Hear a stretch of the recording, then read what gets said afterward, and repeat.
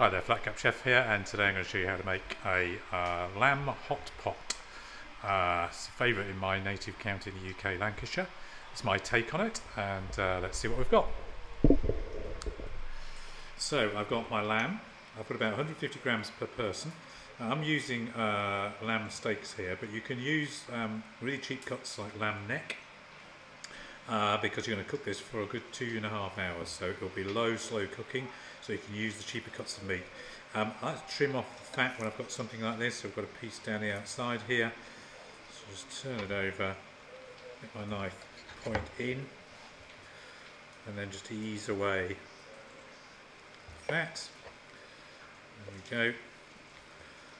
Trim it up nicely. There we are. And that's it done, and we've got now a lovely lean piece. And I'm going to cut this into around about centimetre-ish cubes. You don't want it too small, because if you do it too small, then what will happen is the meat itself will break up to such small pieces that it won't work for you. So I'll finish doing this, then I'll be back.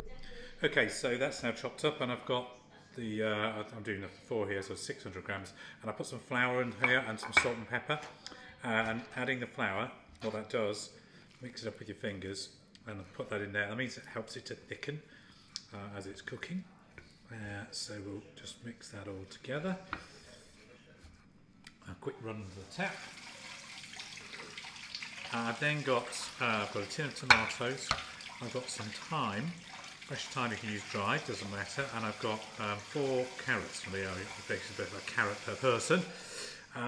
Good thing about this is that actually with these carrots, and I've already prepared some of them, I'll just chop them like this, is you don't even need to wash them, just top and tail them, peel them. You can wash them, but don't need to do anything more than that. And then I cut them on the angle, because I don't really like rounds. There we go. And this time's going to go in as it is. So let's go over to the pan where I've pre-prepared by roughly chopping and then softening in some oil 1 onion. And let's go over and have a look. So over we come. My pan's here. So it's going to turn that up a bit now. Get the heat going again. So I've got in here my onions that I've softened down.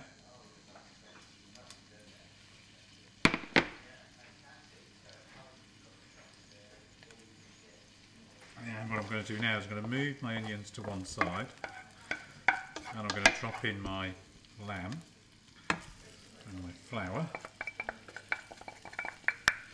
I'm just going to brown off this lamb that I've cut into cubes. It won't take very long. Do it all into one pan. There we go. So this is really just about sealing in the juices from the meat, and obviously that bit of flour helps to thicken, as I said. Then we're going to pop the carrots in, and we're going to make up some, in my case, vegetable stock. You can use lamb stock, you could use chicken stock if you wanted to. I'm just going to use the 2 stock pots. I'm using vegetable ones in my case. Pretty quickly you'll see this is starting to brown.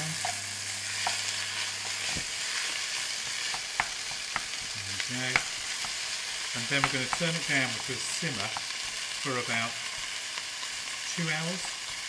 And once we've done that, we're then in the last 45 minutes of cooking, about 45 minutes, I'm going to pop this into the oven. So make sure you use an oven-proof dish. You use a casserole, you could use a big pan, as long as it's oven-proof, because then we're going to slice some potatoes, and we're going to layer them on the top with some thyme and some butter, so we get a lovely potato crust.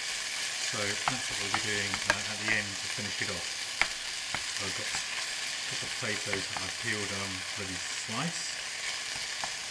It's browning nicely. It takes 2 or 3 minutes just to brown. So let me brown this off and then we'll be back. Okay, so they're now browned. Just a tip on this when you're doing this, don't put too much oil in, otherwise you'll end up with lots of oil floating around in your lovely finished food. So as little oil as you can manage. As long as you keep it moving, it won't stick, or it does sizzle a lot, as you can hear. Right, so now I'm going to add my tin of chopped tomatoes. If you use fresh tomatoes, if you've got them. There we go.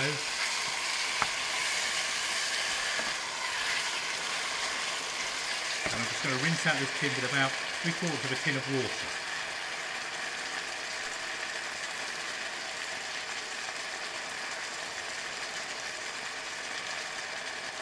Now, we don't want to waste it, and all the lovely juices that stick to the inside. There we go. That's quiet, so you can hear what I'm saying again. So we've already seasoned the flour, so that's good. There's a little bit of salt in here, but not too much because it is seasoned on that flour. So around what's that? Half a teaspoon of salt. Sorry. Then I'm going to add in my chopped carrots.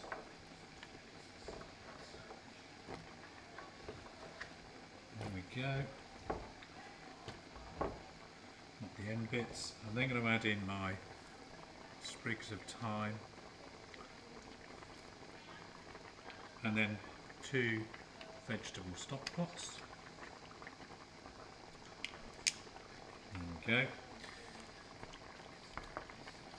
You can hear that bubbling probably. So just mix those through. And then I'm going to turn this down to a gentle simmer so the bubbles are just breaking the surface. And I'm going to leave it on a low heat for 2 hours. Okay? That will just have a beautiful softening of the meat and vegetables in that time period. And then we'll be back.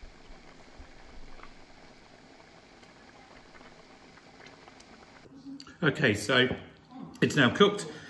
About half an hour to go, sorry, 45 minutes to go. I took it off the stove and popped it into my 200-degree oven. Before I did that, I topped it with slices of potato, little knobs of butter on the top, some pepper. And you end up with, let's get it like this, you end up with the fantastic looking crust on the top here with the lovely potatoes. So if you want to see more of this, then just subscribe, it's free. And if you want to go to the website, it's www.flatcapchef.com. And we'll be back soon with something else.